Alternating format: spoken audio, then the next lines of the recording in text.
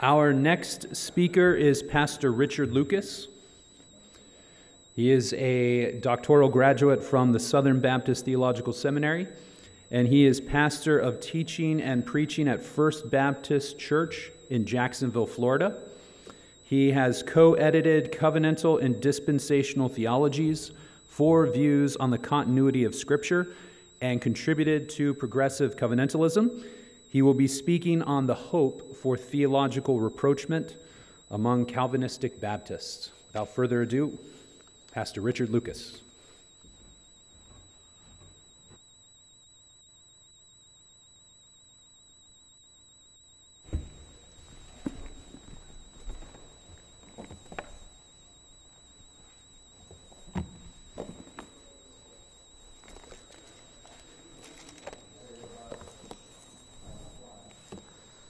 Well, good morning. It's still morning. It's good to be with you all. I want to begin by just expressing thanks to Zach Maxey, President, Providence Theological Institute of New Covenant Theology, for the kind invitation to speak to you all today. And also to Pastor Bill Sasser, pastor of our host church here in Franklin, Tennessee. I'm very encouraged when I hear about faithful pastors that have been faithfully pastoring the same congregation for many, many years, as Pastor Bill has, and is doing so in a way that exalts Christ and is doctrinally driven. And the fact that this church is hosting this conference is testament to that ministry. And our brother, Greg Vancourt, gave a wonderful opening message. I told him he should just get up here again and just do something else. It was so good. But he insisted I come up. So I want to begin by just reading just a few verses of Scripture and then opening in prayer today. I'm going to read Psalm 133, the whole psalm, just 3 verses. A song of ascents of David. Behold, how good and pleasant it is when brothers dwell in unity. It is like the precious oil on the head, running down on the beard of Aaron, running down on the collar of his robes. It is like the dew of Hermon, which falls in the mountains of Zion. For there the Lord has commanded the blessing, life forevermore. Let's pray. Well, Father, we want those words to ring true this morning. How blessed it is when brothers dwell in unity. All Christians, we are saved by the same Savior. We confess the same Lord. We share in the same Spirit. And Father, we have the same hope of Christ's return. I pray, Father, that the message we are about to hear, this talk that I'm to give, would just be a step to help develop some unity among those that maybe don't see as much as there is, so that we can be about the common commission you've given us to reach the nations with the gospel of Jesus Christ. I pray that he would be exalted in all things and everything we do, including today. In Jesus' name, amen. Amen. Well, the title of my talk this morning is The Hope for Theological Rapproachement Among Calvinistic Baptists. I assume some explanation and context is needed for this title. When I proposed this title to Zach, which he graciously accepted, I suspected it might be on the slightly more academic nature of the talks offered at the conference. But then I saw all of Greg's Greek and Hebrew words, and I was like, oh, okay, we'll fit right in. But I also hope that this could be accessibly informative and an encouragement to all of you who care about such matters. I was partly inspired to give this talk by the messages that Zach gave last year. I listened to them online, and he sent me a paper copy of them at my request. I found them very helpful and confirming of how I was analyzing theological developments as well. He spoke on comparing New Covenant theology and progressive covenantalism.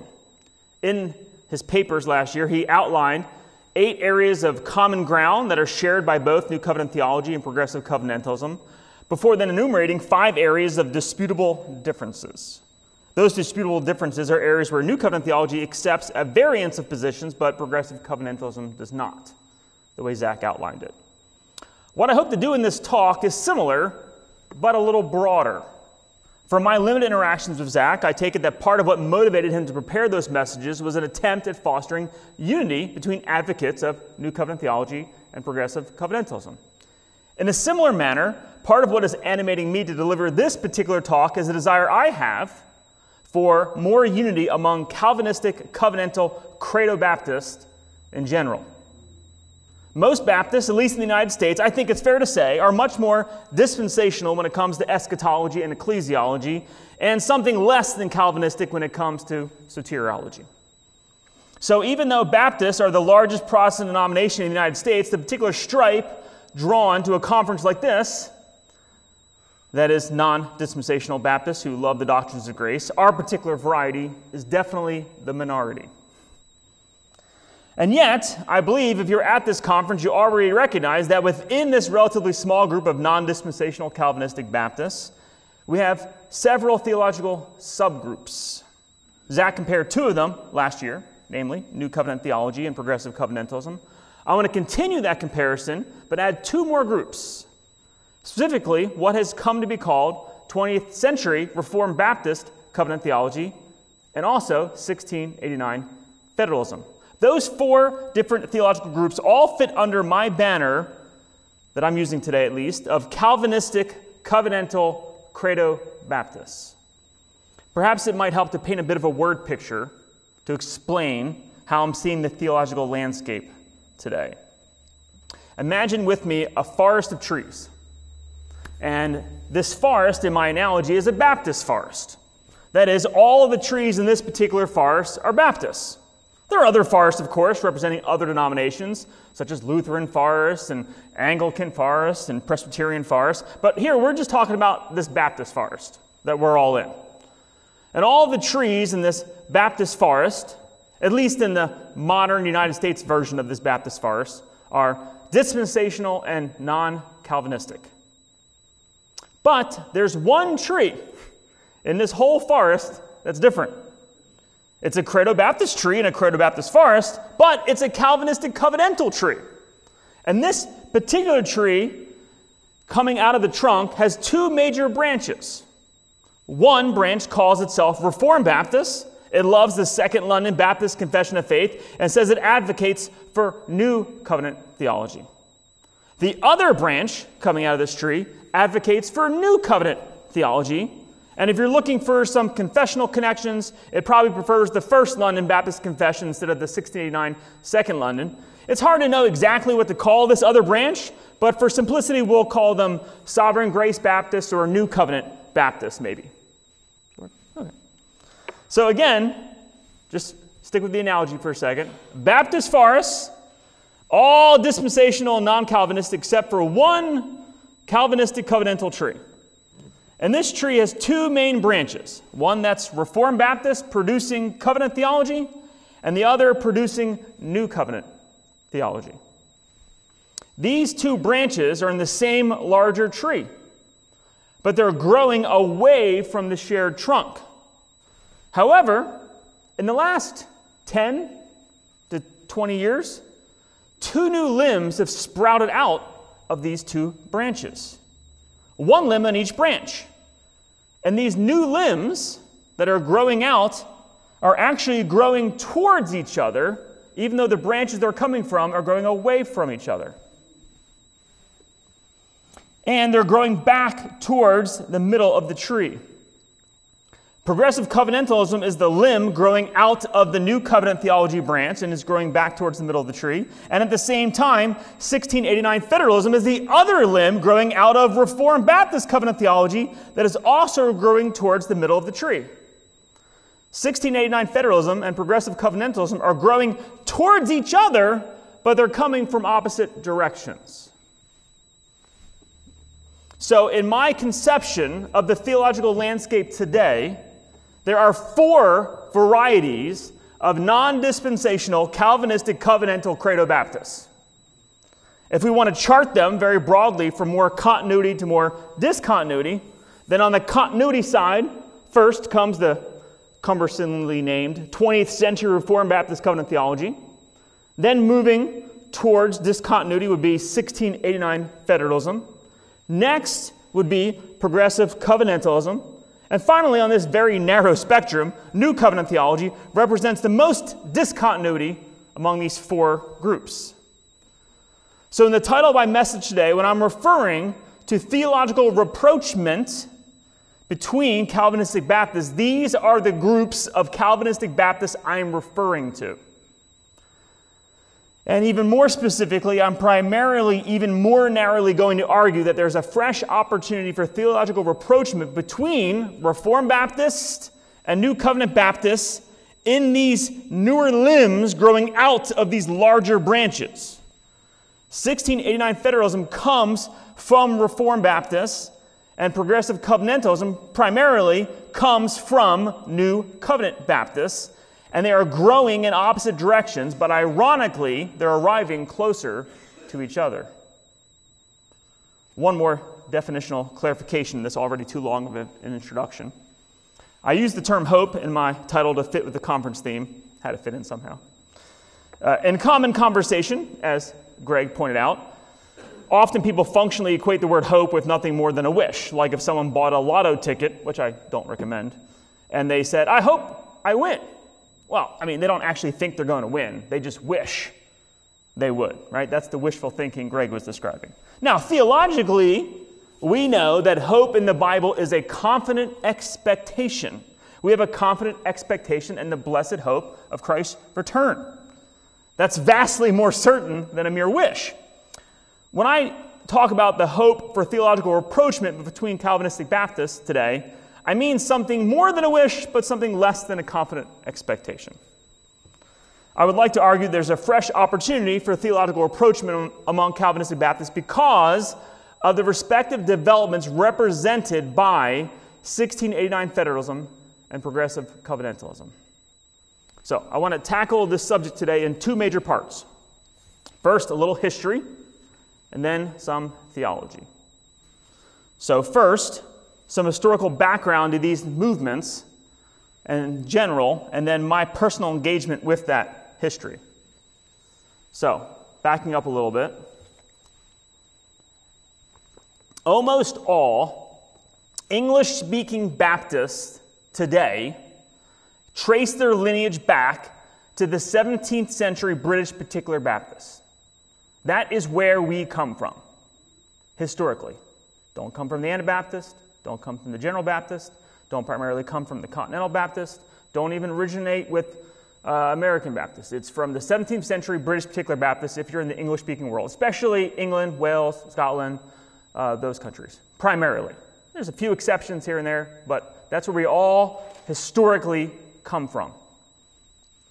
However, by the middle of the 20th century, because of a combination of fundamentalism and dispensationalism and revivalism, most Baptists in the United States were more committed to free will in the nation of Israel than anything resembling their particular Baptist reformational heritage from the 17th century.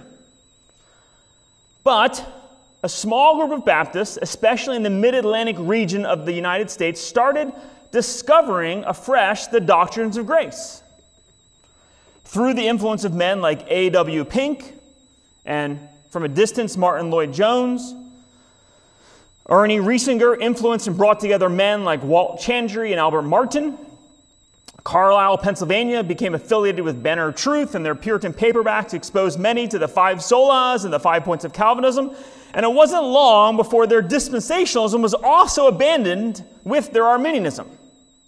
Their new theological and historical heroes from the Reformation and Puritan eras held to covenant theology, so this biblical theological system replaced their dispensationalism. They went looking for the modern-day heirs of this tradition, and they connected with Westminster Theological Seminary in the Philadelphia region. Again, they're in the Mid-Atlantic area.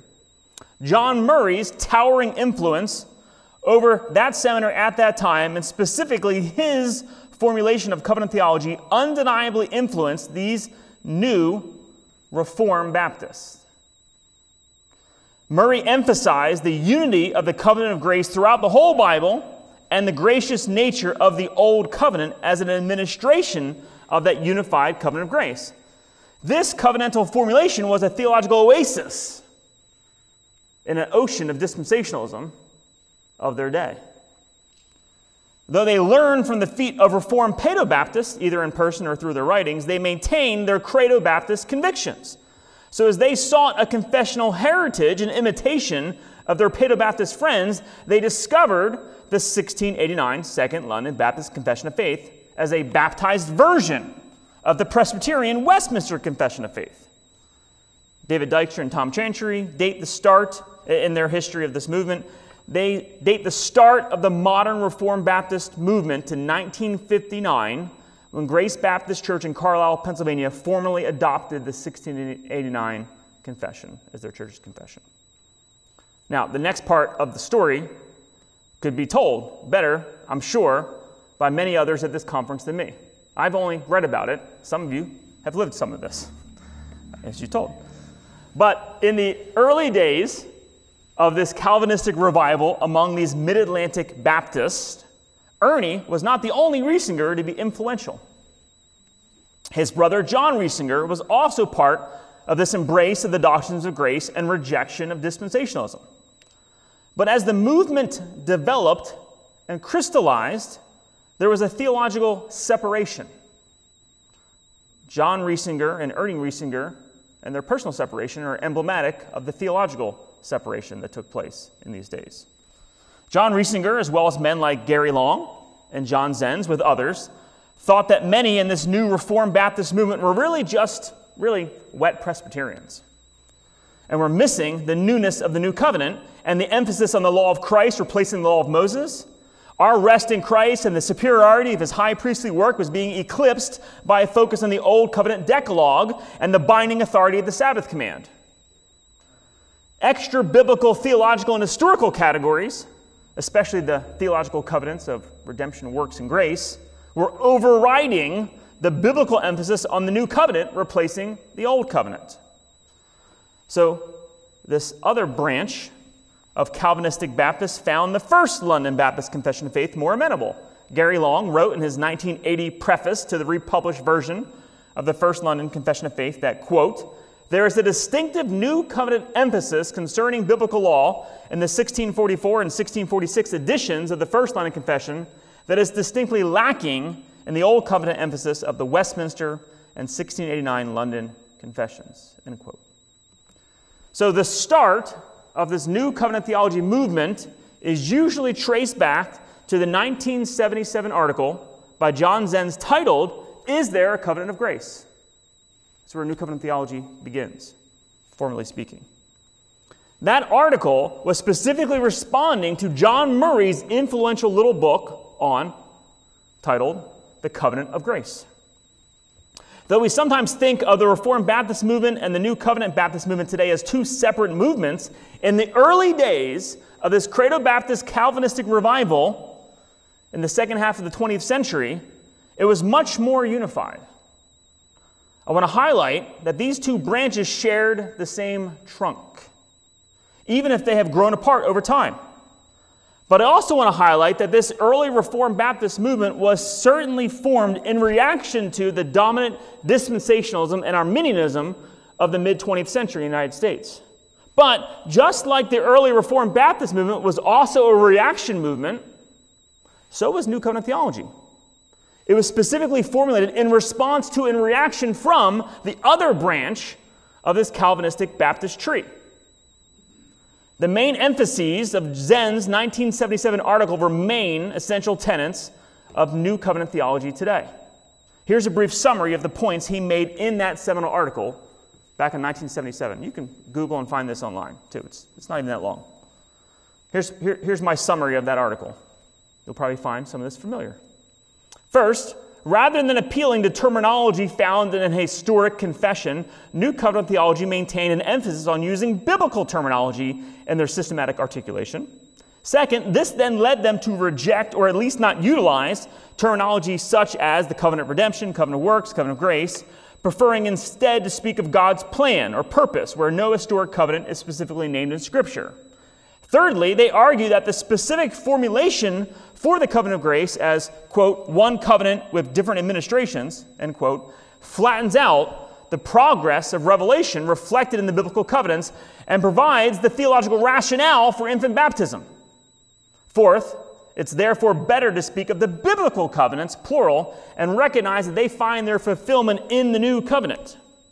Fifth, because Christians are members of the new covenant, which has been fulfilled and replaced which has fulfilled and replaced the Mosaic covenant, we are now under the law of Christ and not the law of Moses as a binding authority and rule of life today. The historic distinctions in the Old Covenant law as moral, civil, and ceremonial are foreign to the biblical text and not a hermeneutical guide to determining what is applicable for Christians in the New Covenant. Lastly, this all leads them to reject both dispensationalism and covenant theology as suitably biblical, and therefore pursue an alternative third way as a mediating position of sorts between dispensationalism and covenant theology. All that is, I'm hoping to present as objective history. That's just what happened. And that's what people believed, and that's where it came from. My own personal engagement with this movement came almost by accident. I was raised in a church that assumed dispensationalism was correct.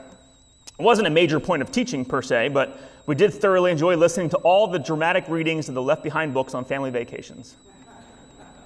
I was sure that Nicolae Carpathia was the Antichrist. And we would leave our clothes behind when we got raptured, apparently. So, if you don't know the movies, that's what happens in the movies. So, I grew up in Philadelphia, so I too was raised in this mid-Atlantic region. I went off to what was then called Baptist Bible College in Clark Summit, Pennsylvania. It's since been renamed Clark Summit University. I went there at the recommendation of two of my pastors who were alumni, and it was there that I began a more academic study of dispensationalism. It was either assumed or taught explicitly in really all of my Bible classes. There was a required course, even in the curriculum, fully devoted to the subject of dispensationalism.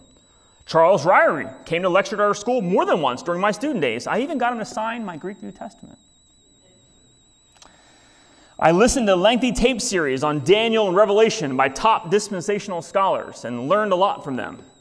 We even cheered on faculty members who were writing against progressive dispensationalists because they were veering away from Ryrie's sine qua non of dispensational identity. They're perverting pure dispensationalism. So we couldn't even accept the progressive variety. However, in the midst of all this dispensational indoctrination, I was also learning the Bible. And I was being introduced to the doctrines of grace, more or less. And as I was advancing in my studies, I was also being exposed to wider evangelical scholarship. And in time, I started to question the dispensational assumptions that I previously defended. I had nagging questions when I looked more closely at how the New Testament was using the Old Testament. Because I was primarily interested in the Reformational theology, I actually started attending the Philadelphia Conference on Reformation Theology held at 10th Presbyterian Church formerly pastored by James Montgomery Boyce. And I visited Westminster Seminary, just a few miles from my house, for the conferences they had. I even went there as a prospective student. For the longest time, though, I actually still wanted to go to the Master's Seminary. There may be a third kind of tree in this Baptist forest, because they are Calvinist but dispensational. They can have their own tree too.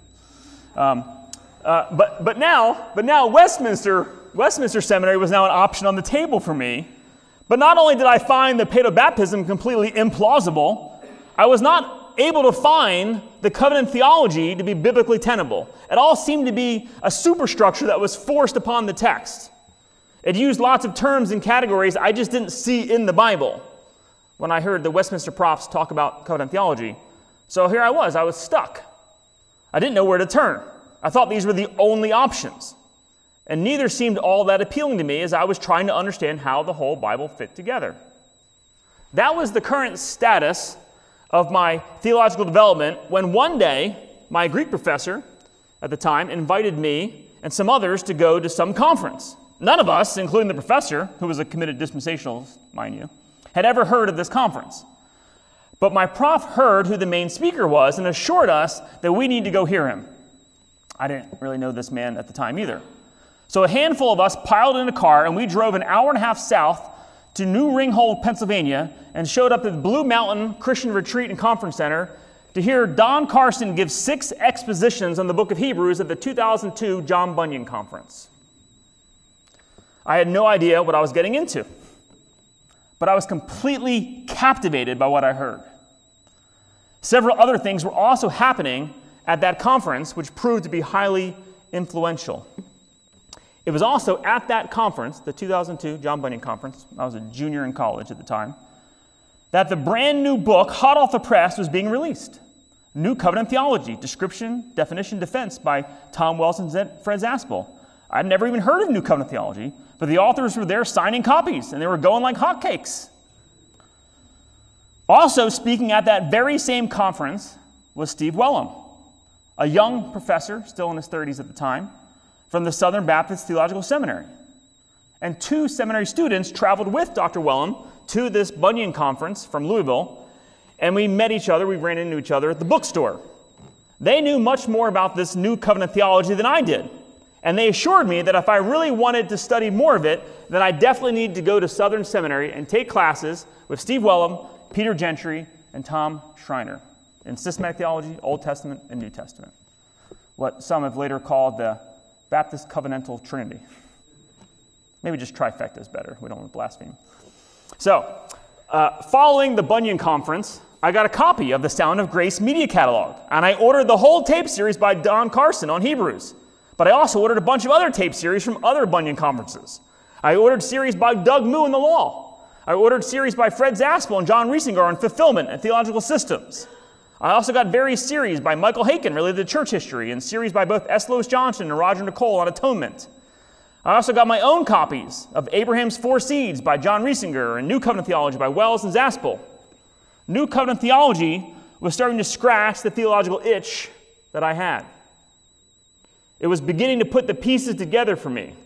I had a lot of questions, and I didn't have all the answers yet, but I knew I was heading down a much better path. And I knew I still had much to learn, but this was the teaching I wanted more of. So I went off the next year or so later, to Southern Seminary, and I had Steve Wellum as my first Sunday school teacher, and he spent the whole year going through the book of Hebrews. Then I took advanced Christian theology with Dr. Wellum in my first year, and 2 other students and I would continue a private class unplanned with him for about an hour as we just kept peppering with questions after class, and so we just migrated to his office. We didn't pay for that one or get credit for it, but I learned just as much. We were doing that every week. I sat under Tom Schreiner's preaching every Sunday, and eventually had him for classes too. I joined Peter Gentry's shepherding group and took his Old Testament class where he spent hours and hours teaching meticulously through the biblical covenants. I moved away from Louisville in 2011, but the next year after I moved away, Kingdom Through Covenant was published in 2012. And my claim to fame was that in a footnote in the first chapter, Wellum gave me credit for suggesting to him the label of progressive covenantalism as the name for his biblical theological system that was an alternative to both covenant theology and dispensationalism. It might be a claim to fame in some circles. Maybe it's a term of derision here. So if you want to ask in the Q&A more of the rationale for that, I'm happy to share that. I had it in here and I cut it out for sake of time. So for the sake of time, I'll refrain from saying more on the origin of the term progressive covenantalism, but there's interest later I can comment on it. I had already heard much of that material that was in Kingdom Through Covenant in the classes I took with Steve Wellum and Peter Gentry, and I knew the book was forthcoming for several years. They were working on it. So when the book released, it wasn't really that much of a surprise to me, the content itself. But the mixed reception by some was a surprise. Some wrote the book off because of its association with New Covenant theology. Because Wellum had originally, in the first edition at least, referred to progressive covenantalism as a species or a subset of New Covenant theology. In my tree analogy, it's a limb growing off that branch, but heading in the opposite direction. Some critics, even more recently, Scott Swain, president of RTS Orlando, who's even referred to progressive covenantalism as New Covenant Theology 2.0. That could be helpful or could not be, depending on what you mean by that. About a year after Kingdom Through Covenant was published, someone sent me a link for this new website, 1689federalism.com. And there were lots of charts and nicely produced videos, and it was clear that this website was promoting Reformed Baptist covenant theology. One of the videos even compared 1689 federalism to New Covenant theology and progressive covenantalism. It kind of just lumped them together as one view in its comparison. And even though there were Reformed Baptists around for a while, and they of course held to the 1689 confession, no one before 2013 had used the term 1689 federalism before. It was coined by the proprietor of the website, Brandon Adams. So I got the footnote in the book. He got a website, I guess. So, and what became apparent was that the people on this website were using this term, 1689 federalism, to signify a specific version of Reformed Baptist covenant theology. Maybe a 2.0 for them. Not quite. They want to claim it's the 1.0, actually. But they were claiming that the Baptists from the 17th century, those 17th century British particular Baptists that all English-speaking Baptists in the United States come from, they were claiming that they already had, 400 years ago, a specific formulation of covenant theology that was different from their Paedo-Baptist contemporaries, including the version of Presbyterian covenant theology expressed in the Westminster Confession of Faith. 1689 federalism is a retrieval movement in that it's seeking to retrieve the specific Baptist covenant theology that stands behind and is reflected in the 1689 Second London Baptist Confession of Faith. This version of Baptist covenant theology was virtually lost for several hundred years, basically is the claim, and now they're seeking to retrieve it. But 1689 federalism is not only a retrieval effort, but it's also a reaction and reform effort. When the website first debuted in 2013, there was not only a video comparing 1689 federalism to New Covenant theology and progressive covenantalism, as I just described, and not only with dispensationalism, a different video, and Westminster federalism, a different video, which is to be expected because they're the two main alternative theological systems. They also had a video comparing 1689 federalism with what they called 20th century Reformed Baptists. This was a new limb sprouting off of the Reformed Baptist branch. Their claim is that even though these Reformed Baptists embraced the 1689 confession in the second half of the 20th century, they just adopted the same covenant theology as the Presbyterians. In fact, they didn't even know that there was a Baptist covenant theology articulated by the 17th century British particular Baptists to be retrieved because all those works were lost. They were unpublished or not republished. Unless you're digging around a used bookstore around London, you would never find these works until early English books online made them all available at the turn of the 21st century. So now scholars for the first time in a couple hundred years have access to these works that were lost by our Baptist forefathers. So now anybody can look these up. Even Logos has a 17-volume collection you can buy of these works online. And now people are starting to republish and resource these works by our Baptist covenantal forefathers that were lost. Now they're becoming available. So within a year of each other, 2012 for progressive covenantalism, 2013 for 1689 federalism, so really just the last 10, 12, 13, 14 years, there were two newly articulated options for the non-dispensational Calvinistic Credo Baptists. Instead of only covenant theology or new covenant theology, now there was also progressive covenantalism and 1689 federalism. In many ways, these new views were competing for the same constituency, namely non-dispensational Calvinistic Credo Baptists. Remember, there's only one tree in the whole forest. There's not a lot of them. But they're all aiming for to capture the same people. So naturally, there's been a lot of discussion around both of these since they both kind of showed up in the scene around the same time and were talking in similar categories, aiming for similar constituency. However, as time has gone on in the last decade or so, I was convinced that a lot of people were making superficial comparisons between these views. They didn't deeply understand each view and were focusing on surface-level comparisons. In my estimation, proponents of progressive covenantalism and 1689 federalism were largely talking past each other because of a continued misunderstanding. This lack of understanding springs from a variety of factors, including different vocabulary and terminology, different historical development and origins, different conversation partners, different ecclesiological settings, and also, quite frankly, in many cases, at least online, a lack of deep understanding of their own professed view. They're saying, I hold this view, but they didn't really understand it as well as they should have. So I wrote an article a little over a year ago for the Southern Baptist Journal of Theology that Brent co-edits with Steve Wellum titled The Past and Future of Baptist Covenantal Theology, Comparing 1689 Federalism and Progressive Covenantalism.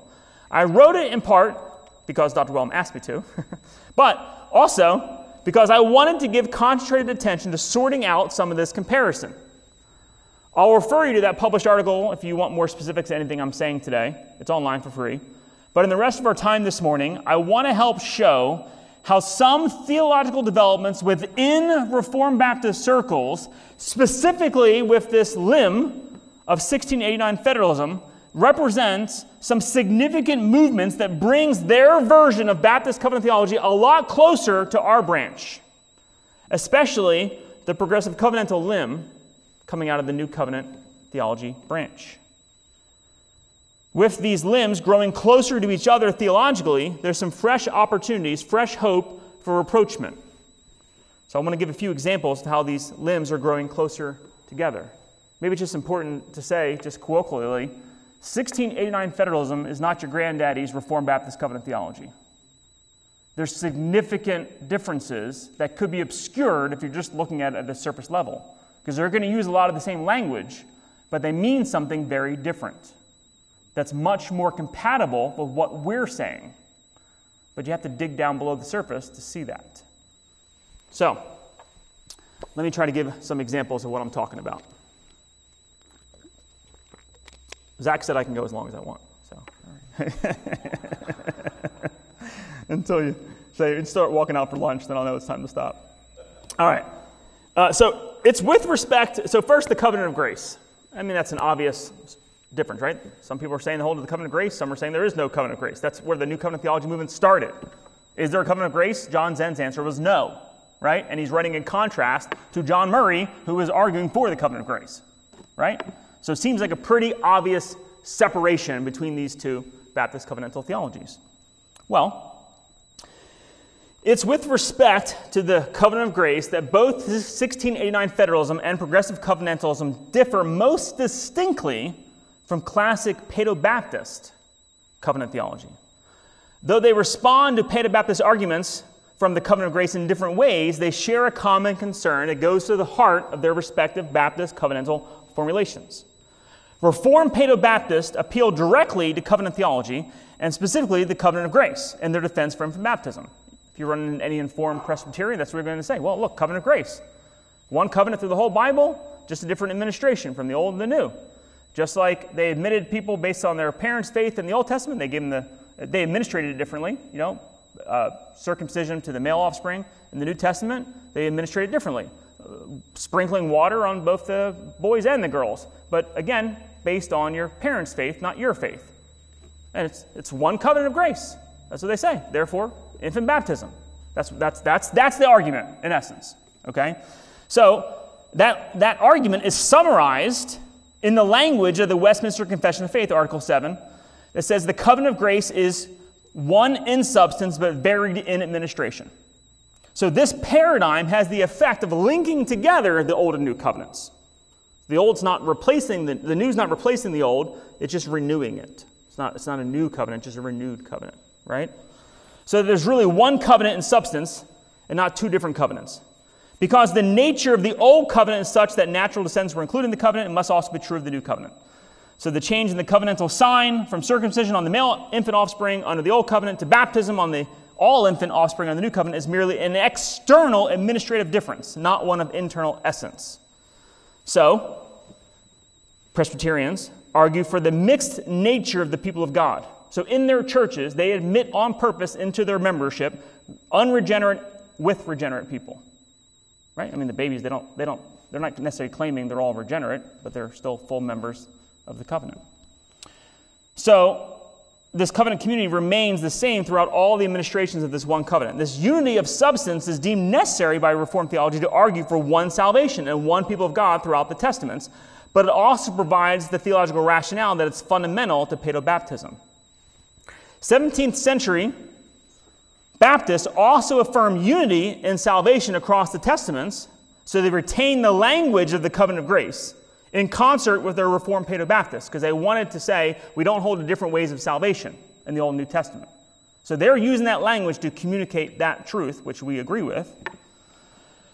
But they didn't want to concede the foundation of Paedo-Baptist covenantal reasoning. So they, at least the vast majority of them anyway, rejected the language from the Westminster Confession. They didn't utilize the language of one covenant in substance under various administrations for explaining the relationship between the Old and New Covenants. That's why that language does not appear in the corresponding article in the Second London, 1689, London Baptist Confession of Faith, Article 7. It doesn't use that same language on purpose because it doesn't want to pull over the argument for paedobaptism. So in moving away from Westminster federalism on this point, 1689 federalism, or let me back up. Instead of the Westminster federalism language, 1689 federalism summarizes the covenant of grace as one covenant revealed progressively and concluded formally under the new covenant. Now that's getting a lot closer. In moving away from Westminster federalism on this point, 1689 federalism is simultaneously moving away from 20th century Reformed Baptists who also adopted the language they learned from Paedo-Baptists to describe the covenant of grace. So if you read, I'm going to skip it, but if you read works by, say, Earl Blackburn or Walt Trantree, they use the same language to describe the covenant of grace that you find in the Westminster Confession of Faith, the same language that Paedo-Baptists used to defend infant baptism. But that's not the language used by these newer Reformed Baptists. They intentionally don't use it, and it's also not found in the 1689 London Baptist Confession of Faith. And when we go back and read all the Baptists that were first ascribing to and producing that Second London Baptist Confession of Faith, and we read their fuller arguments of their polemics against Paedo-Baptists, we see even more fully that they specifically rejected that argument. And they devised a different formulation for how to put the covenants together, emphasizing the newness of the new covenant that was lost until more recently. So, progressive covenantalism likewise wants to maintain a continuity of God's one redemptive plan throughout the biblical covenants, but also account for significant covenantal differences, especially between the Old and New Covenants. In fact, Wellum plainly states in the Four Views book that Brent and I edited, progressive covenantalism does not deny the theological concept of the covenant of grace if one merely means the one plan of God. So if that's what they mean, well then sure, we're fine with that. However, just as our Baptist forefathers noted, the Reformed Paedo-Baptists intend more with their use of that language. So Wellum issues this caution, which is worth quoting in full. This is from an article he wrote in 2006. He writes, "If we are not careful, however, the notion of the covenant of grace may be misleading, because Scripture does not speak of only one covenant with different administrations," the Westminster federalism argument. "Rather, Scripture speaks in terms of a plurality of covenants, which are all part of the progressive revelation of the one plan that God is ultimately is fulfilled in the new covenant. In reality, the covenant of grace is a comprehensive theological category, not a biblical one. That does not mean that it's illegitimate. In theology, we often use theological terms that are not found specifically in Scripture, like the Trinity. If the theological category, the covenant of grace, is used to underscore the unity of God's plan of salvation and the essential spiritual unity of the people of God in all ages, then it's certainly helpful and biblical. And if that's what someone means and all that they mean by it, well, then we mean the same thing, even if we don't prefer that language. But if it is used to flatten the relationships, especially between the Old and New Covenant, and downplay the significant amount of progression between the biblical covenants, which then leads us to ignore specific covenantal discontinuities across redemptive history, then, unfortunately, the term becomes unhelpful, misleading, and illegitimate. So, with this context in mind, and directed specifically at Reformed Paedo-Baptist, Wellum then makes this proposal. In order to make headway in the baptismal divide and to think biblically regarding the relationships between the covenants, we should place a moratorium on the covenant of grace as a category when speaking of the biblical covenants and the relationships between them. In its place, let us speak of the one plan of God, or the eternal purposes of God centered in Jesus Christ, for that is what the language of the covenant of grace is seeking to underscore." End quote. So, progressive covenantalism is not necessarily unwilling to use the language of the covenant of grace as long as it is defined as the one plan of God, but to avoid misunderstanding and to make headway in discussing these matters with Reformed Paedo-Baptists, progressive covenantalism prefers to leave aside this theological terminology with its Paedo-Baptist baggage in favor of biblical language. Unfortunately, some Reformed Baptists, especially this new variety, have misunderstood Wellum to be rejecting more than he intends. So Wellum clarifies. He writes that Sam Ranahan, quote, wrongly assumes we deny the covenant of grace because we did not define it the way he does. Meanwhile, 1689 Federalists, following the precedent of their historic Baptist forefathers, they retain the language of the covenant of grace, but also define it differently than Reformed Paedo-Baptists. Their solution to this tension is not to speak of the covenant of grace as an overarching theological category under which all the biblical covenants are subsumed, but to equate the covenant of grace with a specific historical covenant. 1689 Federalism posits that the covenant of grace is the new covenant. Like progressive covenantalism, 1689 Federalism also wants to highlight the progressive unfolding of God's plan of redemption through the covenants. So they speak of the quote, new covenant of grace existing as a promise since Genesis 3:15 and being progressively revealed until it is fully realized and included in the new covenant when it's established by Christ. That's the language from the First London Confession, the same one that Gary Long republished. Christ is the mediator of the new covenant of grace. That's what these 1689 Federalists are arguing is actually meant by the term in the Second London Baptist Confession of Faith. The 1689 Confession, when it uses the term covenant of grace, means the new covenant of grace is their argument. And they have a lot of historical underpinnings to support that. So the point I want to highlight is that both 1689 Federalism and progressive covenantalism redefine the covenant of grace to distinguish their view from Reformed Paedo-Baptist covenant theology. Progressive covenantalism goes the route of redefining it as only the one plan of God, and 1689 Federalism goes the route of redefining it as only the new covenant. But both of these views recognize the same insight that was expressed by John Zenz in his critique of John Murray's work on the covenant of grace when he was initiating New Covenant theology. They both agree that the typical formulation of the covenant of grace found in traditional covenant theology does flatten out the differences between the Old and New Covenant, and it also is appealed to in support of Paedo-Baptism. 1689 Federalism chooses to retain the language but redefine it. Progressive covenantalism usually chooses to not use the language of the covenant of grace, even though we can find that language in the First London Confession. So maybe we can find some wording from the First London as a basis of agreement. The new covenant of grace. If that's what both sides mean, I'm happy to use the language. Two other points related to the covenant of grace. Again, going back to the seminal article by Zenz, New Covenant theology has framed itself as a third way, something different than covenant theology and dispensationalism, right? We're not dispensationalists, we're not covenant theology, we're something a third way. Wellum and Gentry specifically frame progressive covenantalism as not just a third way, but actually a middle way between covenant theology and dispensationalism. Their view is not dispensational on the one hand, and it's also not Paedo-Baptist covenant theology on the other hand. It's a Baptist covenantal view.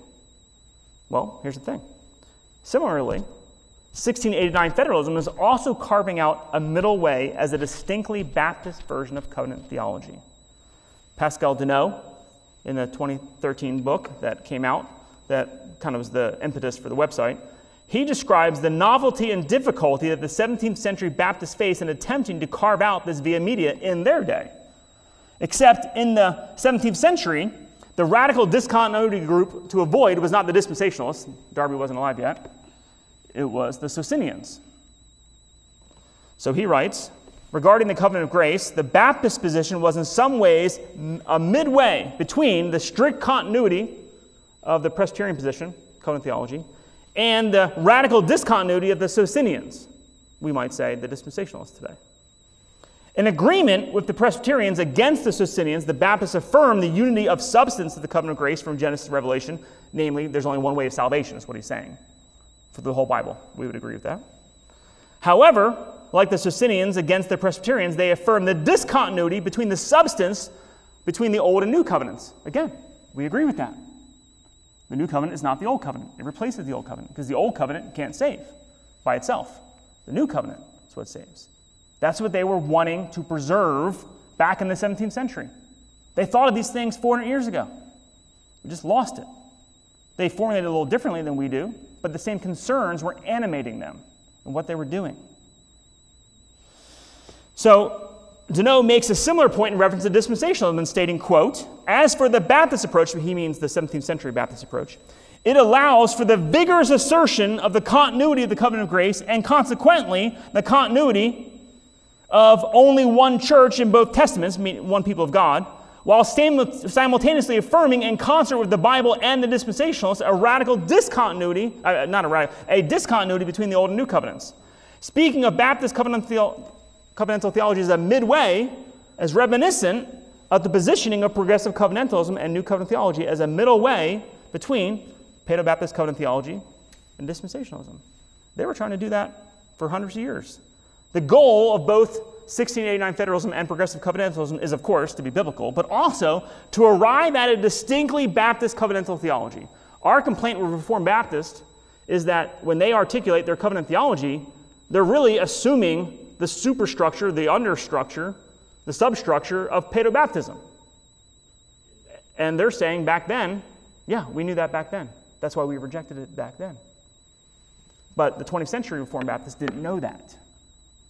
They didn't know that. So these respective limbs that are growing out of both sides, they look a little different, but on this point, they're growing closer together. That's my point. The last point on the covenant of grace that shows how these two views are closer is in the New Covenant. I already noted how 1689 federalism actually defines the covenant of grace as the New Covenant, and they also recognize the progressive nature of the saving covenant. In the Second London Baptist Confession of Faith, Article 7, it specifically emphasizes that. That language is not in the Westminster Confession that it modified. It says, by further steps, step by step, this promise of Christ's redeeming work in the New Covenant is revealed. Well, that's what we've been trying to say all along. It was there, but it was obscured because they read it through the lens of the Westminster Confession. They assumed it was saying the same thing when it actually wasn't. Now we know that. And so they also recognized the progressive nature of this saving covenant. It only existed as a promise, not a formal covenant in the Old Testament. They recognized the redemptive historical tension that awaits the death of Christ and the enacting of the saving promise as the new covenant. The reason they don't appeal to the one covenant united in substance but varying administration formula is specifically so that they can articulate how the new covenant is new. It is new in reference to the old covenant. The new covenant replaces the old covenant. Correctly understanding the newness of the new covenant is what makes all of these views distinctly Baptist views. And so we can find fresh opportunity for theological rapproachement with 1689 federalism over their clear affirmation of the newness of the new covenant replacing the old covenant. Let me move on. The Abrahamic covenant. The Abrahamic covenant is another area of development that demonstrates the opportunity for seeing more theological compatibility. If John Riesinger has taught us anything, it's that Abraham has more than one seed. Both dispensational theology and covenant theology err specifically on how they see the promise to Abraham's seed. Because 1689 federalism, like progressive covenantalism and New Covenant theology, are specifically Credo-Baptist views, they're Baptist versions of covenant theology, we can see how they all similarly formulate a covenantal argument against Paedo-Baptism on the Abrahamic covenant. So, all covenantal theologies, including Reformed Baptist covenant theology, recognize the multifaceted nature of the Abrahamic covenant. So everyone looks at the Abrahamic covenant and is like, look, obviously there's spiritual promises and there's physical promises in this covenant. The problem is, the dispensationalists latch on to the physical, and they say that goes all the way through. And the Paedo-Baptist covenant theology, they latch on to the spiritual, and they just run all that through, except they keep them united together, right? So they... the Paedo-Baptists, these two realities of spiritual and physical in the Abrahamic covenant, they exist within the same covenant, but they express themselves as an external administration and an internal substance distinction of the one covenant of grace. So they'll call about the one covenant of grace, but they just say, well, some people are only externally connected, not internally connected. And so that's how they divide up the seeds of Abraham. That's how they do it. So what happens, though, is they functionally equate. They equate the Abrahamic covenant and the new covenant under the banner of the one covenant of grace. And this unity in the covenant of grace is their basis for the mixed nature of regenerate and unregenerate in the covenant community in both the old and the new covenants. So there's unregenerate covenant members in the Abrahamic covenant, same thing in the new covenant. You give them the Abrahamic sign, it's just updated to be sprinkling water instead of circumcision. But they equate the Abrahamic New Covenant. That's what they do. They do it. And so, however, though, Baptist covenantal theologies reject this formulation to arrive at a distinctive Baptist covenantal theology and ecclesiology specifically concerning the Abrahamic covenant. Salter, in his article, just summarizes this fundamental divide. He says the difference between Reformed Paedobaptists and Reformed Credo-Baptists lies here. Where the Reformed Paedobaptists would affirm the dual aspect of the Abrahamic covenant across the covenants, the Reformed Credo-Baptists would argue that in the New Covenant, there's no dual aspect any longer. So you can't be a member of the New Covenant and just be externally connected to the administration and not be internally connected to the substance. If you're saved in the New Covenant. If you're not saved, you're not part of the New Covenant. And so we only give the sign of the covenant to those who have professed faith in Christ. That's why we're Baptists. Right? So, 1689 federalism and progressive covenantalism both agree that the New Covenant does not contain this dual aspect. And they get but the question is, how do we get from the Abrahamic covenant to the New Covenant? Because in the Abrahamic covenant, there was this kind of, you can be unregenerate and be part of the old covenant, right? That's why the New Covenant's better, because it's not like that. That's the whole point. So, how do we get from this old covenant situation to the New Covenant situation? Because that's what was happening there. Well, the Paedobaptists, the Presbyterians, they say, well, it's just the same. Just the same. Well, it doesn't change. One covenant of grace. The Baptists say, no, there is a change. But how do we explain that change? How do we get from the Abrahamic covenant arrangement to the New Covenant? So, I think the way to explain that, and so both of our Baptist covenantal views get there in a similar way. Through the progression of the covenants as redemptive history unfolds, we see a two-stage fulfillment of the Abrahamic covenant, which then results in significant discontinuities between the Old and the New Covenant. So Wellham writes, quote, "The fulfillment of the Abrahamic covenant will occur in two stages.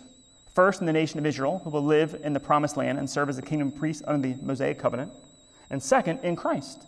Abraham's royal singular seed will bless all nations, which occurs in the fulfillment of the New Covenant." So some in 1689 federalism want to describe this two-stage fulfillment as two Abrahamic covenants. Some will use that language, each corresponding to the respective physical and spiritual seeds of Abraham. But whether or not you want to talk about a two Abrahamic covenants, and some in covenant theology actually argue that too, or you want to just talk about a two-stage fulfillment, either way, it shows a discontinuity, right? The New Covenant is different than the Old Covenant.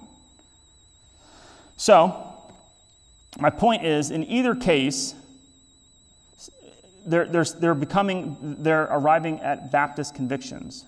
But 1689 federalism is still calling their view a covenant theology. That's what's confusing for people on our side of the tree. They still call their view covenant theology. But underneath the surface, it's functioning very different and distinctively like a Baptist view. So they recognize the importance of distinguishing the multiple seeds of Abraham precisely because they're a Baptist version of covenant theology. So I consider this a significant advancement towards rapprochement that we can have some dialogue around that wasn't available in a previous generation. So in the Mosaic covenant, I'll go there, because maybe this is the one where, there's no way to get past that one, right? Well, hold on a second. If you're staying with me, stay with me now. Don't give up now. Having discussed the New Covenant, the Abrahamic covenant, let's turn now to the Mosaic covenant. Okay, so when we think about how Reformed Baptists over the last 60, 70 years have talked about the Mosaic covenant, they really followed their Presbyterian mentors in describing the Mosaic covenant as essentially gracious because it was an administration of the covenant of grace. Makes sense. Has to work that way. That was a specific point of dispute for New Covenant theology, which rightly recognized that the New Covenant replaced the Old Covenant. But they also at times spoke of the Old Covenant in negative and even legalistic terms. The 1689 federalism limb moves away from the Reformed Baptist covenant theology branch by instead referring to the Mosaic covenant as a works covenant. So they actually call the Mosaic covenant a works covenant. That's how they refer to it. On the other side of the tree, growing out of the New Covenant Baptist branch, progressive covenantalism has specifically developed the gracious nature of the Old Covenant. So their limb is growing away from New Covenant theology branch on this point. On the surface, it seems like these two limbs, 1689 Federalists and Progressive Covenantalists, are characterizing the nature of the Mosaic Covenant in exactly opposite categories. Right? Is the Mosaic Covenant a covenant of works or a gracious covenant? Sam Ranahan, representing 1689 view, states that for 1689 Federalism, the Mosaic Covenant was a covenant of works for temporal life in the land of Canaan. Whereas Tom Schreiner, who represents Progressive Covenantalism, clearly states that the covenant with Israel was gracious. However, speaking of covenants as being one of works or of grace can be slippery terms. And we can easily talk right past each other and not actually know what we're saying. It's important, once again, to push past superficial differences and get under the hood and see what is actually being asserted by these statements in the context in which they're made. So, 1689 Federalism is linking the Mosaic Covenant with the Abrahamic Covenant of circumcision and therefore emphasizing the earthly, temporal, national orientation of these covenants in contrast to how they understand the New Covenant, existing as a covenant promise to Abraham since Genesis 3:15. In distinction from how the Westminster Federalism understands the Mosaic Covenant as administration of the covenant of grace. 1689 Federalism argues that the Mosaic Covenant is essentially one of works because it is built off the Abrahamic Covenant. But that assertion only makes sense when they split apart the multiple seeds of Abraham into more than one covenant, or at least different fulfillments. So the Mosaic Covenant is linked with just one of the seeds of Abraham. And together, this Abrahamic covenant of circumcision and the Mosaic covenant are simply what's referred to as the Old Covenant. It's that Old Covenant, the Abrahamic covenant of circumcision, using the language of Acts 7, and the Abrahamic covenant of circumcision and the Mosaic covenant that are together contrasted with and replaced by the New Covenant. So, that's their view. Now, when Schreiner, so that's why they call it a works covenant. But when Schreiner, who represents Progressive Covenantalism, argues for the gracious nature of the covenant of Israel, he's not seeking to communicate that it provides saving grace in itself, or it's an administration of the covenant of grace. That's not what he means. The context for these comments is the gracious redemption of Israel from slavery in Egypt in the stage 1 fulfillment of the Abrahamic covenant. Schreiner is disagreeing with those who might identify the covenant of Israel as a legalistic covenant, as if in this case salvation is based on works. So in arguing that the Mosaic covenant is not legalistic, Schreiner means something similar to what Ranahan, the 1689 guy, means when he says the Mosaic covenant is not the covenant of works, emphasizing the, by which eternal life can be earned through obedience. Neither side's saying that. Conversely, when Schreiner is maintaining God's gracious dealings of Israel in the Mosaic covenant, he's saying something similar to what Ranahan writes when he talks about God's kindness and graciousness in the Mosaic covenant. I'm going to skip down. So, I'm going to summarize here, but basically, in this works and grace language concerning the Mosaic covenant, neither Baptist covenantal theology is arguing that either salvation can be earned by obedience to the law, the covenant of works, or that salvation is administered directly by the Mosaic covenant, the covenant of grace. In emphasizing the gracious nature of the Mosaic covenant, part of what progressive covenantalism is doing is pushing back against, right? It's growing out of, but in opposite direction. It's pushing back against the legal and sometimes negative description of the Mosaic law covenant offered by some proponents of new covenant theology. That's why I say it's growing this way. On the other hand, when 1689 Federalism is emphasizing the works nature of the Mosaic covenant, they are pushing back against both the Paedo-Baptist Presbyterians, the Westminster Federalism, and also the 20th century Reformed Baptists who followed their Paedo-Baptist covenantal mentors. Though their terms and polemical partners are opposite, progressive covenantalism and 1689 Federalism are actually arriving at a very similar place with regard to the Mosaic covenant, and this provides grounds for fresh and friendly conversations about this in a way that we could never have several decades ago. So, but the law. The law, a hallmark of both New Covenant theology and progressive covenantalism, has been to view the law as a unit and not break it up into the tripart distinctions as the hermeneutical means of determining continuity and discontinuity of the Old Covenant law for New Covenant believers. You know, we don't just say, oh, that's moral, so it stays. Oh, that's civil and ceremonial, that's gone, right? We don't do that. That's what New Covenant theology has always argued from the beginning. 1689 Federalism does use the language of the trifold division of the law because it is found in the Second London Confession. So you might say, okay, non-starter, we get off the train here of rapproachement right at the law. Nice try, Richard, but we're stuck here. Okay, well, hold on. However, 1689 federalism appeals to an even more fundamental distinction in the law that undergirds the moral, civil, and ceremonial law. Namely, you'll find more language, more commonly, they'll talk about natural and positive law. Here's how Ranahan describes them. Natural law refers to the universal moral law of God impressed on the mind of man. Okay. Positive law refers to the indifferent things prescribed or proscribed for a particular period, place, and people. Elsewhere, he calls natural law moral, and he connects it to the Decalogue when he writes, God delivered the moral law to Israel, summarized in the Ten Commandments.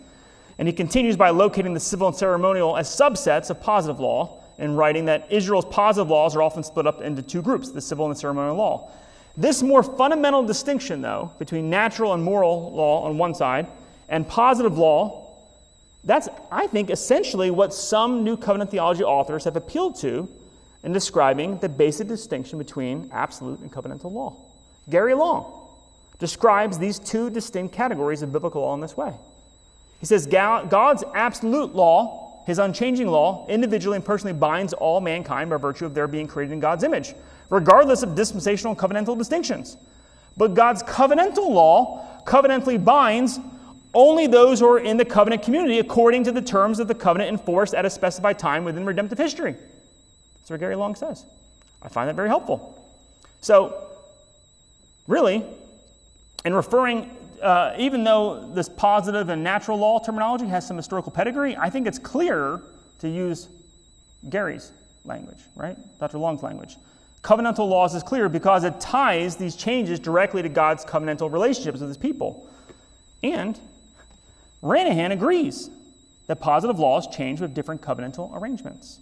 He writes, in addition to these universal and abiding laws, natural, moral, absolute laws, whatever language you want to use, the Scripture speaks of other laws that rose and fell with specific covenants. These are positive laws. The reason there are universal, abiding, absolute moral laws is, as Wellham reminds us, first and foremost, the law of God, we have to think about God himself. It's God's moral character that determines what's ultimate and absolute. And as God commands his people, he does change covenantally. I'm going to summarize. Too much to say. I could say more on the ethics question. I'll come back to those questions. But so here's what might be surprising to both New Covenant theology and progressive covenantalism.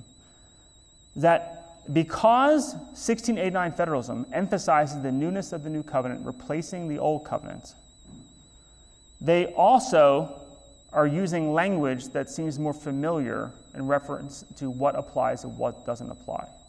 So here's some quotes. Consider these statements. Quote, this is from 1689 federalism. The whole law of Moses, as it functioned under the Old Covenant, has been abolished, including the Ten Commandments. Not one jot or tittle of the law of Moses functions as Old Covenant law anymore, and to act as if it does constitutes redemptive historical retreat and neo-Judaizing. Same author continues his argument writing, however, to acknowledge that the law of Moses no longer functions as Old Covenant law is not to accept there's no longer functions. It simply no longer functions as Old Covenant law. This can be seen by the fact that the New Covenant teaches both the abrogation of the law of the Old Covenant and its abiding moral validity under the New Covenant. Later he states, it must be granted that the redemptive historical change brought about by Christ's death and the inauguration of the New Covenant causes the application of the law to differ. But this is not to say the law is canceled in all respects. Simply put, the Christian ethic involves the whole Bible. The abrogation of the Old Covenant does not cancel the utility of the Old Testament. That's the same emphasis that Wellham makes when arguing that our New Covenant ethic has to be based on the whole Bible. The whole Bible applies to us as Scripture, even though we're not directly under the Old Covenant law as a covenant document. That's what they're saying very similarly. So, with these simple statements, progressive covenantalism will agree. But of course, as the proverbial saying goes, the devil's in the details. It must be remembered that the abiding validity of any Old Covenant law is not found in its Old Covenant expression, but because it reflects God's character, established in creation norms, and imprinted on the human conscience, and is now applicable to us in the context of the New Covenant. Wellham is right to remind us that it is important not to exaggerate the differences between progressive covenantalism and covenant theology in doing ethics, so we could add in the other views too, because at the end of the day, all of these views arrive at very similar conclusions regarding God's moral law today. So, now what about the Sabbath? This will be the last major one that I'll conclude. You're like, surely there's no opportunity for rapprochement when it comes to the Sabbath. If we didn't get off the last train, we got to get off in this stop. Well, maybe there's some opportunity. This fundamental distinction in natural and positive law also helps in navigating discussions around the Sabbath. The 1689 argument is willing to see positive law aspects to the fourth command that rise and fall with covenants. Because there's change from one covenant to another. So at least part of the Decalogue, they are not reading transcovenantally. So I want to ask these 1689 brothers, how do you decide what is and is not part of this creation ordinance, as you argue? How do you know which parts are natural and which parts are positive law? They might appeal to the New Testament teaching and practice of not being on the seventh day, but the church gathering on the first day. Well, okay then, if you do that, that's what our branch, the progressive covenantal and new covenant theology branch, has been arguing all along. Besides, it's not a positive addition to creation. The seventh day is built into creation. But at the very least, they're willing to say that the Decalogue is not an exact replication of the moral law, but a summary that has some parts that change covenantally. Some parts are tied to the Old Covenant and not repeated in the New Covenant. This is at least the foundation for a helpful conversation that breaks through the logjam on this issue. Also, I think because 1689 federalism is a distinctly Baptist covenantal theology, it cracks the door open for another angle to discuss the contentious Sabbath issue. 1689 federalism, along with both groups in our branch, affirms the typological trajectory and final consummation of the Sabbath rest that awaits the return of Christ. Right? That's when it happens. But even someone like Barcellos would argue that it is, quote, an over-realized eschatology of the interadvental period, close quote, to not observe the physical Sabbath while we await final spiritual rest. Okay, that's their argument. I get that. However, when they say that, when they make that argument against our branch, it's very reminiscent of the same one leveled against all Baptist covenantal theologies by our Paedo-Baptist covenant theology friends in reference to why the new covenant community currently remains mixed.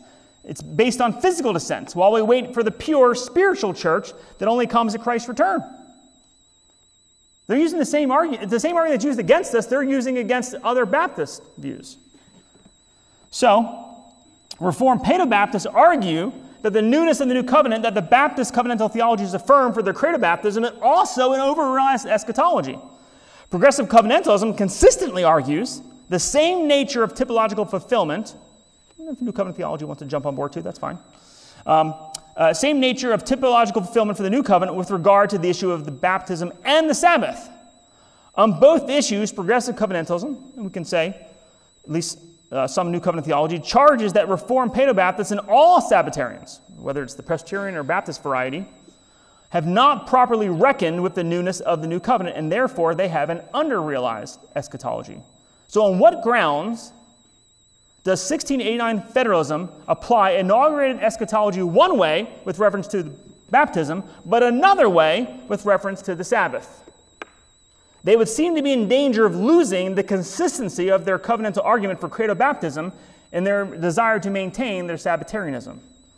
My point in raising this here is simply to say once again, the 1689 federalism is a distinctly Baptist version of covenant theology which emphasizes the newness of the new covenant, and it provides a largely shared understanding of hermeneutics and the biblical covenants that could even open up more fruitful dialogue around something as contentious as the Sabbath. Perhaps even on the fourth commandment, we can find some level of rapprochement.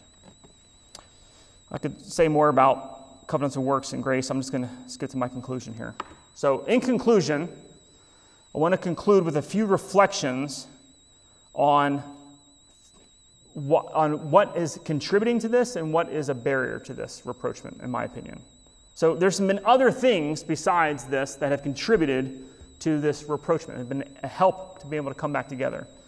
So first of all, if this has even been a development since I've been in seminary and graduated seminary, there's been an increased emphasis on theological retrieval and confessional identity. That was not really a thing, I would say, when I first went to seminary in 2003, but now it's all the rage at almost every seminary. And most of it is good, most of it. The old paths usually are the best paths when it comes to things like the doctrine of God and other things. And there's a certain security in working within confessional boundaries. It keeps you doctrinally down a tried and true path. So I think that people want to find a confession to land in. And so because of that, there's been fresh look at what these confessions mean, and Baptists on all sides of this branch are wanting to find a common confessional identity. And so that's enabling them to talk to each other in fresh ways that they weren't before. Also, social media has become a forum for theological discourse that just wasn't around 10, 20 years ago. Some of it's bad, but some of it's good. You get real-time questioning. So before you get too far down a path, someone can ask you a question and you have to answer it. And it democratizes scholarly engagement. A lot of seminary professors have Twitter accounts, and they interact with people. So you can get the best version of people's views instead of just caricatures that you heard second or third hand. Also, there's been a mainstreaming of a species of New Covenant theology in the label of progressive covenantalism. Some people might like that, some might not. But I'm just describing, I think, somewhat objectively what happened. In progressive covenantalism, there is an air of academic respectability because of who the authors are that are doing it. There's a scholarly refinement and a nuanced presentation. There's an established published canon. You don't have to wonder, well, what is progressive covenantalism? Your version or your version or your version? Well, how do I know? What website do you go to? Well, no, you have to read these books published by these publishing houses, by these professors. Also now, as of recently, like last 2 months, there is the beginnings of a full-orb systematic theology. That's never existed for New Covenant theology. And now, under the label of progressive covenantalism, there is multi-volume work that you can point to. That's what we believe on every doctrinal loci. Also, fourthly, things that have aided this rapprochement is that there's just new personalities without personal history. So, a lot of times these conversations can happen in supervised academic contexts, like we're having conversations at Evangelical Theological Society, not just on, commenting on blogs. And I'm aware of some of this cantankerous history that has come from New Covenant theology and Reformed Baptists, but I haven't personally experienced it. And at one level, that makes me disconnected. Another level, I can more objectively maybe look at it because I'm not bringing personal baggage with it. That's just, I'm throwing that as a suggestion. But there's also still remaining some barriers to these two branches with the two limbs growing closer together, some barriers to rapprochement. It's the converse of what I just said. I'll give you 4 things. So bad experiences. A lot of people in New Covenant theology churches and New Covenant theology movement has had a lot of bad experiences with Reformed Baptists, telling them they're sinning because they went out to lunch on Sunday after church, or telling them they're not orthodox enough because they don't hold the Second London Confession, or just a heavy-handed pastoral demeanor, or whatever. And so you liked the doctrines of grace, but you fled those churches because you felt like they emphasized the Decalogue more than the New Covenant in Christ. And so you're like, I don't even want to bother. I got a bad taste in my mouth. It's not worth talking to those folks. There's also another barrier to rapprochement is what I'll call a vocal minority. I think that's accurate. It is a barrier that some in New Covenant theology have denied and imputed active obedience. It is a barrier that some in New Covenant theology have articulated their hermeneutics in such a way that it's resulted in credible antinomian accusations. I've seen it in print. It is a barrier to rapprochement that some so argue against the covenants of works and grace that they sound like they're arguing against the law-gospel paradigm undergirding our view of justification. And that's a major stumbling block for rapprochement. Also, for those within New Covenant theology, which I hope are the majority who disagree with the things I just said, the fact that they are tolerated as acceptable differences within the New Covenant theology umbrella is also a barrier to more theological unity between these various theological credo Baptist camps. Thirdly, I'm not trying to be controversial. I'm just calling a strike and a foul a foul. That's how I see it. Thirdly, I'll call this entrenched terminology. So here's the reality. Once you're in print, or you've put a label on your church website, or it's the name of an institution holding to a certain view, like New Covenant theology, you become committed to that expression of your theology with that terminology. It's really hard to change once you just get to a certain stage of life. For all of us. You're not rethinking the whole doctrinal foundations of your beliefs. Like, it's been working for me for a couple decades. I'm good where I am. I don't need to read all this new stuff. I'm just going to keep teaching the Bible. And there's a certain simplicity to that, and I appreciate that. I'm not even poo-pooing that. I'm just describing that's what happened. That's why you see more of the movement, the younger generation. So if you've been teaching your church for decades New Covenant theology, and then all of a sudden, hey, you know what? Never mind. Let's stop calling it that. Everyone now, we're going to be rooting for a different team now. We'll put on new shirts called Progressive Covenantalism. It's just not likely to happen. It just becomes entrenched terminology. But that becomes a barrier for rapproachement in some cases. And lastly, I'll say one more thing. There's just dispositional differences. What I mean here is an attitude. Some people, just because of the way they're wired, they just like to emphasize the differences and accentuate those and not emphasizing where we're similar. And I think Christian charity demands that we look for areas of agreement and not fixate on areas of disagreement. We can have disagreements, and we can have principal disagreements, and we can have clearly defined disagreements. But in many cases, that doesn't have to be a case for separation and working together. And so going back to our forest analogy, I'd like to see more trees that are covenantal, Calvinistic, and Credo-Baptist in our forest. And if we just focus on developing our limb, we're not going to plant more trees. And so maybe there's an opportunity to just have more trees, even if the limbs grow in some different directions sometimes. That's the spirit in which I offer this, at least. Let me, like our brother Greg, close with the benediction. 2 Corinthians 13:14 says, "The grace of the Lord Jesus Christ and the love of God and the fellowship of the Holy Spirit be with you all." Amen. Amen.